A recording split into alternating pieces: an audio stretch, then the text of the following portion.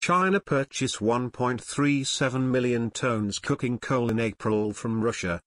According to Beijing Business Report, China import more than 1 million tons of cooking coal from Russia during the April 2022, and that's break all of the previous record.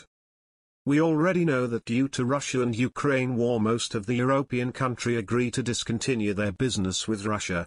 That's why they can't continue their business with that European country. As a result, their economic is fall down day after day. So to recover that situation and grow their economy, they give discount to export more in China, and Chinese buyers love to accept that opportunity. As a result, Chinese customs data show China import rose in April 43% than previous month, and that's 1.37 million tons cooking coal. But the last month import is less than 1 million, and that's 922,673.